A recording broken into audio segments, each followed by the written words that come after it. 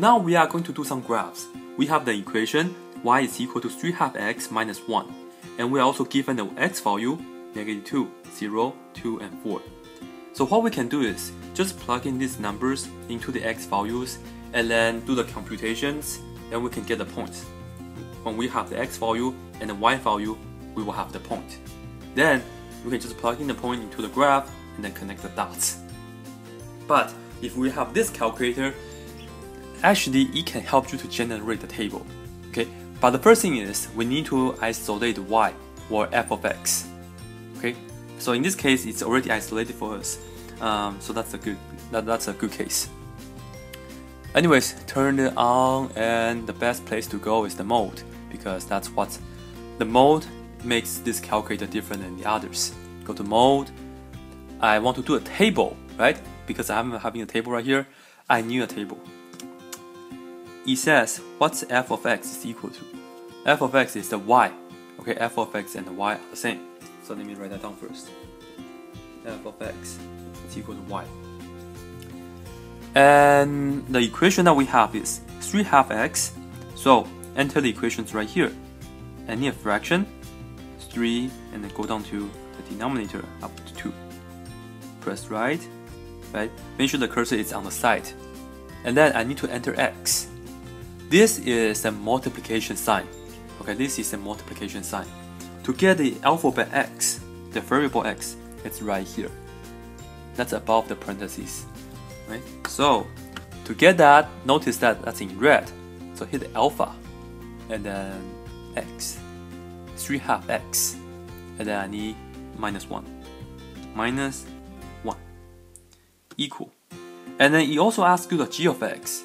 G of x is just another function. That if you have multiple functions, if you have 2 or 3. I think it does 2. It only does 2. So if you have like 2 functions, then you can enter another equations right here as well. But I don't have it. I just have this equation. So you just press equal to ignore that. Start. That's what you want the x value to begin with. I need to begin with -2. So -2. It was preset to be 1, but if you put -2, it can overwrite the 1. And it's preset to be 5, but we can just stop at 4. So enter 4. Step. That's the difference between each x value. 1 will work, but in this case, we have -2, 0, 2, and 4. Notice that every time it's go up by 2. Right? Go up by 2. So this right here, it's a step. So the step right here is the 2, right? So hit equal, and then you can see I have the list of x values, -2, 0, 2, and then you can go down to get 4. And then you have the y values, the f of x. Okay. So that's what we need. Let's see. When x is equal to -2, f of x is equal to -4. So I just need to write this down. I have -4. And then when x is equal to 0, f of x is equal to -1. When x is equal to 2, f of x is equal to 2 as well. And go down. When x is equal to 4, f of x is equal to 5. Okay. Notice the 1, 2, 3, 4 on the 1, 2, 3, 4 on the side. This is just the first point, the second point, and so on. So don't worry about the 1, 2, 3, 4. Just look at the x and the f of x values. Okay? And then once we have the y value, and the rest is pretty straightforward. Point. For the first point, I have -2, -4. Second one, I have 0, -1. Third one, 2, 4, 5 for the last one. And I just need to graph it. So for the first point, I need to go to x value -2, y value -4. The second point, 0, -1. And then third point, 2, 2. And then 4, 5. So I have the 4, and then I have the 5 right here. So as you can see that if we connect the points, we will get a line, because this is exactly an equation of a line. And that's it. right? So this is in the form of y is equal to mx plus b, right? So the number in front of the x is the slope, right? This is the slope, and this right here is the y-intercept. So as you can see that this line crosses with the y-axis at -1. That's a y-intercept. And then the slope, so we have 3, right? That means we go up 3, 1, 2, 3, and then go to the right 2, 2. That's how we get to the next point. 1, 2, 3, and then we'll probably write this down.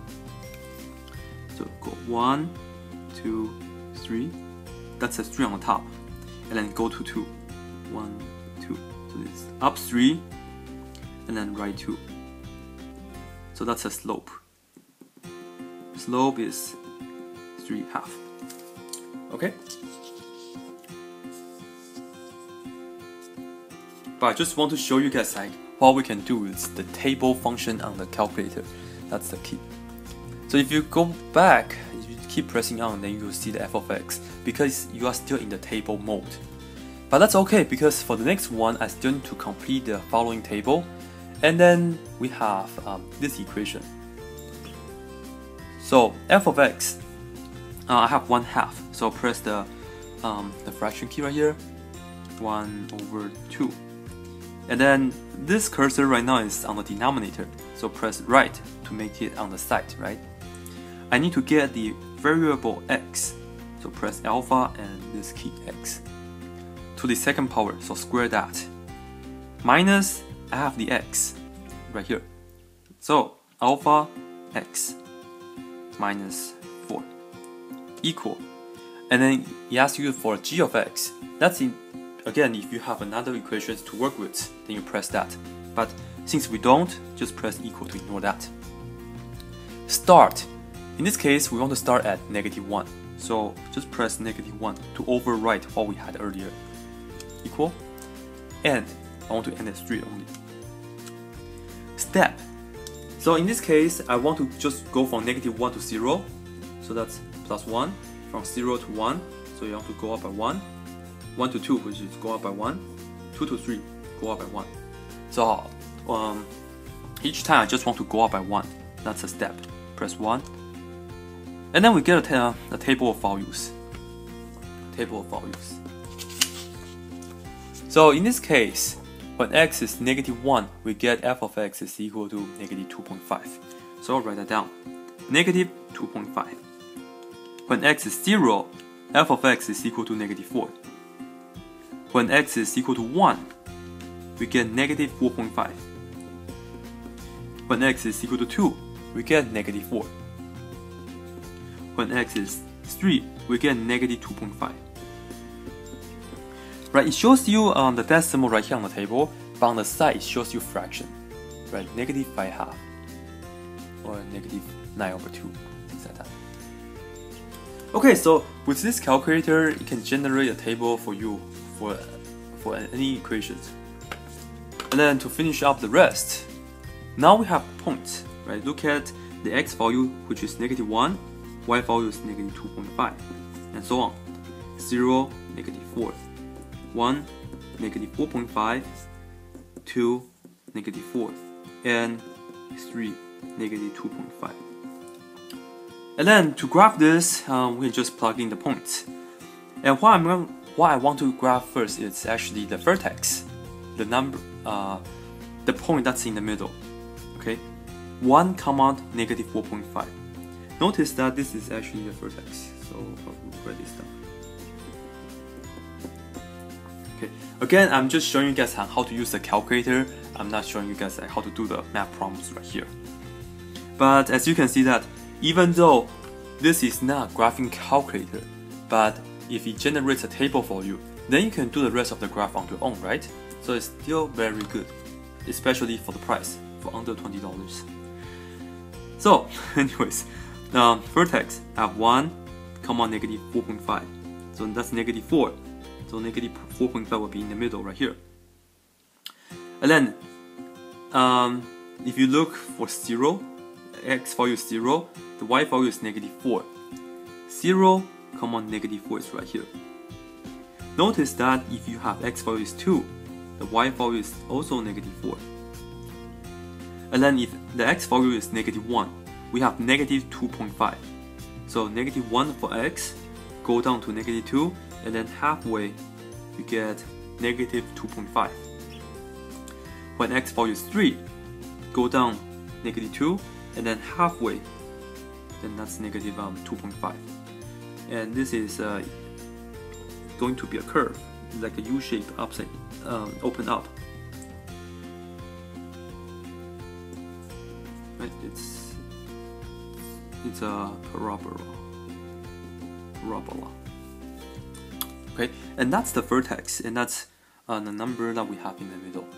And if you want to talk about some math, then whenever you are graphing a quadratic equation like this, you must find the vertex first, and that's the number that you're going to put in the middle.